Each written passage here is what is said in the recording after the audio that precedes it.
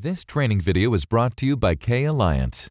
K Alliance is the 21st century's educational corporation, specializing in the most comprehensive enterprise training solutions, ranging from e-learning to instructor-led training. Press play for success. After watching this video, be sure to become a Facebook fan to receive the latest updates, promotions, and course releases. You can also subscribe to our YouTube channel to preview the latest desktop, soft skills, and IT training videos. In this lesson, we're going to talk about working with your lists, and I'm just going to give you an overview and an introduction to the different types of lists that are available within QuickBooks.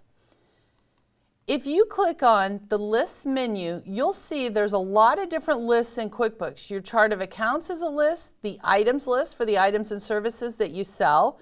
You also have, different things in here, fixed asset items, sales tax, price levels. You have your customer and vendor list. You have lots of different lists within QuickBooks.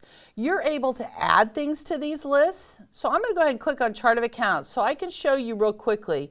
I can click on account, and you'll see we can add new things. And this process is the same for all of these lists. Okay, anywhere in your list, if you right click, you will see those menu options to add something new.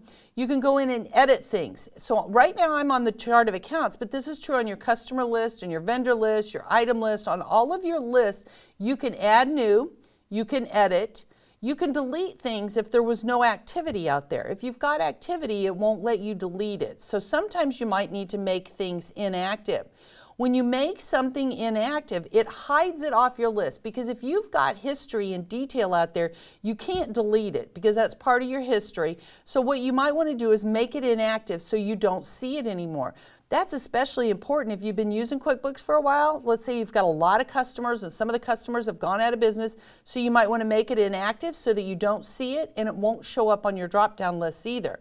So for example, if I'm on furniture and equipment and I make it inactive, you'll notice that now it is gone from my list, but it's not really gone, it is still there. If I click on Include Inactive down here, now you'll see those accounts that have been marked inactive with an X in front of their name. If I were to try to use that on a transaction, it will say this is inactive. Do you want to make it active again? Do you want to use it just this one time? So it gives you options to where you can make it active again. Now when I right click, it says Make Account Active. So you can make things inactive and reactivate them as well. Again, these are things that you can do on all of your lists, not just your chart of accounts. I'm just using that to demonstrate this. So in the next lesson, we're going to go through and talk to you some more in a couple of lessons about working with your chart of accounts and your customers and your vendors.